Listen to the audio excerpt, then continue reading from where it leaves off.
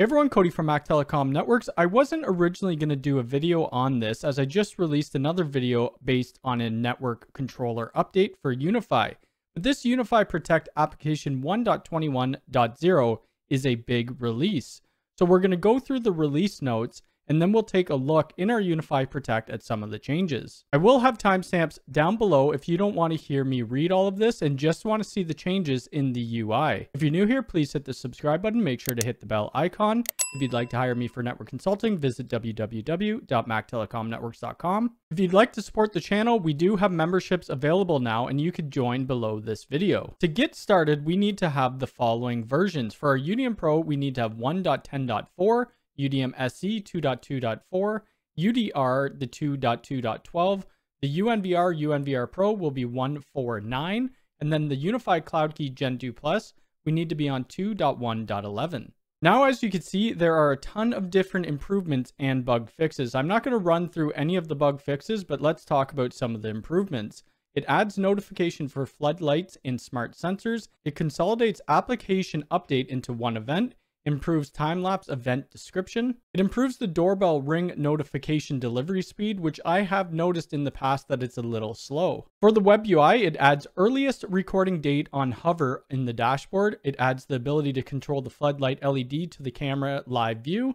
It adds icon to reset access widget in the dashboard. It adds a gallery view to the playback page, which I did try to do this, but I have over 6 cameras. We could see here that it says 4 setups with less than 6 cameras. If you have 6 cameras and less, try this out and let me know how well it works. And this is a big one to me anyways. It adds smart detection analytics, and we'll look at that in the UI.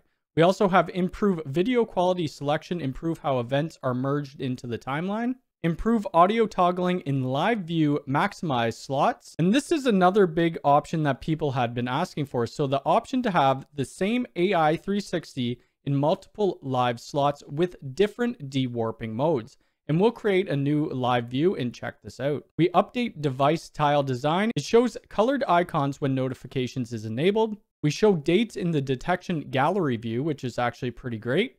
And we show event log for floodlight and smart sensor. We have warnings for bad Wi-Fi on wireless cameras, such as the G4 doorbell. For wireless cameras, it improves the connection stability. And then we have some improvements for a few different cameras. So the AI Bullet G3 Pro, G4 Dome, and the AI 360. Like I said, I'm not going to go through these bug fixes. Let's take a look at some of the changes in the Protect dashboard. Okay, now we're into my UNVR Pro, and I don't see anything really different on the Unifi Protect dashboard. The only difference that I do see is this icon on the left-hand side, and this is for our analytics. If we go down to devices, I typically have it in this list view, but they said they did change the tile view. I don't really notice anything different in this either, but let me know if you do. Now let's take a look at the live view, and we'll create a new custom live view to check out the AI 360. So I'll go to my live view, and then we'll select a new view. From here, I'm going to add live view. I'll give this new live view a name of 1.21.0. And then we'll add some cameras to it. So I'll click on the grid and we have my AI 360 camera. So we're going to put that on here 3 times. So I'll drag and drop it. And we should be able to dewarp this and put it to different positions in my backyard.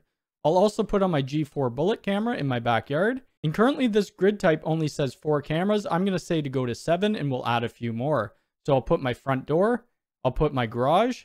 And then I'll put the left side driveway and we'll press save. As we can see here, all of the AI 360 cameras have the same picture. The one on the left-hand corner, I'm going to leave at default, but we're going to want to switch these other 2.